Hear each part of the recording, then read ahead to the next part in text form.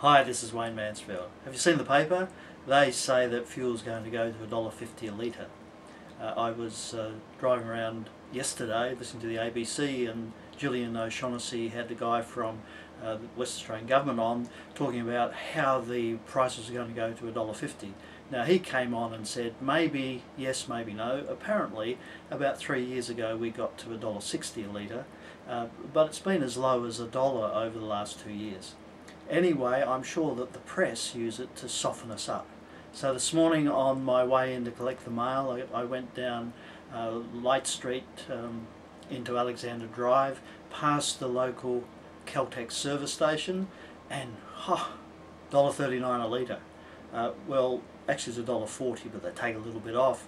But I kept on going, and I came across the Shell on the corner of Walcott and Alexander Drive, $1.23. Now in Perth they haven't got a choice where they get this fuel from. There's only one refinery, so it all comes out of the same big tank. How can they justify 16 cents a litre difference with about 2 kilometres between the two service stations? It's us mugs who put up with this that allow the petrol companies to get away from it. It's what they call their weekly price cycle. So 16 cents a litre on my car, that works out on a tank of fuel about $10. So $500 a year if you hunt around for best price on fuel.